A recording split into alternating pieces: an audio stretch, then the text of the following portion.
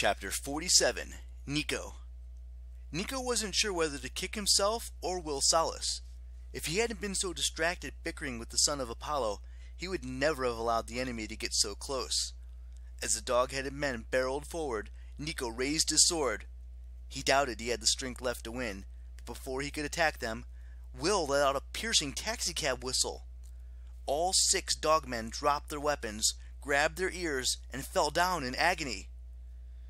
"Dude!" Cecil opened his mouth to pop his ears. "What the actual Hades? A little warning next time." "It's even worse for the dogs," Will shrugged. "One of my few musical talents. I do really awful ultrasonic whistles." Nico couldn't complain. He waded through the dogmen, jabbing them with his sword. They dissolved into shadows. Octavian and the other Romans seemed too stunned to react. My elite guard!" Octavian looked around for sympathy. "Did you see what he did to my elite guard?" "Some dogs need to be put down." Nico took a step forward. "Like you." For one beautiful moment, the entire first cohort wavered.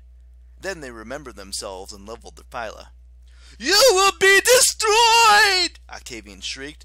"You Gracie sneak around, sabotaging our weapons, attacking our men!" "You mean the weapons you were about to fire at us?" Cecil asked. "And the men you were about to burn down our camp to ashes with?" added Llewellyn. "Just like a Greek!" Octavian yelled. "Trying to twist things around! Well, it won't work!" He pointed to the nearest legionnaires. You, and you! Check all the onagers! Make sure they're operational! I want them fired simultaneously as soon as possible! Go!" The 4 Romans ran. Nico tried to keep his expression neutral.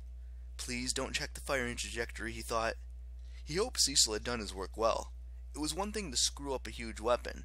It was another to screw it up so bad and subtly that no one noticed it until it was too late. But if anyone had that skill, it would be a child of Hermes, the god of trickery. Octavian marched up to Nico. To his credit, the augur didn't seem afraid, though his only weapon was a dagger. He stopped so close, Nico could see the bloodshot veins in his pale, watery eyes. His face was gaunt. His hair was the color of overcooked spaghetti. Nico knew Octavian was a legacy, a descendant of Apollo many generations removed.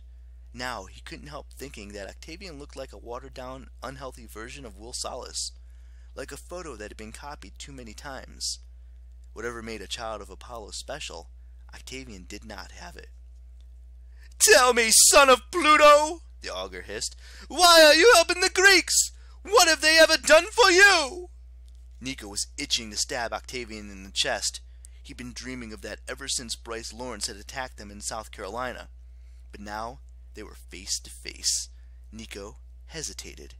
He had no doubt he could kill Octavian before the first cohort intervened. Nor did Nico particularly care if he died for his actions. The trade-off would be worth it. But after what happened with Bryce, the idea of cutting down another demigod in cold blood, even Octavian, didn't sit well. Nor did it seem right to sentence Cecil, Llewellyn, and Will to die with him. It doesn't seem right? Another part of him wondered. Since when do I worry about what's right? "I'm helping the Greeks and the Romans," Nico said. Octavian laughed. "Don't try to con me! What if they offered you a place in their camp? They won't honor their agreement!" "I don't want a place in their camp," Nico snarled, "or in yours. When the war is over, I'm leaving both camps, for good." Will Salas made a sound like he'd been punched. "Why would you do that?"